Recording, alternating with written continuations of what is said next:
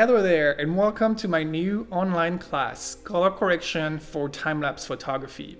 When you create a time-lapse, you're working on a sequence of images, usually going between 300 and 1000 frames. The workflow to create the final video is very different from regular still photography. When color correcting your sequence, you need to analyze and read your images in order to get the most out of them. It's like painting. It's easy, just take a brush and some paint and start drawing. But one thing will make the difference, knowing how to mix the colors and the contrast together.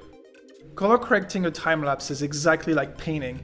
If you know how to correctly mix the different colors and tools that Lightroom is giving you, you will be able to create beautiful and colorful time-lapse videos.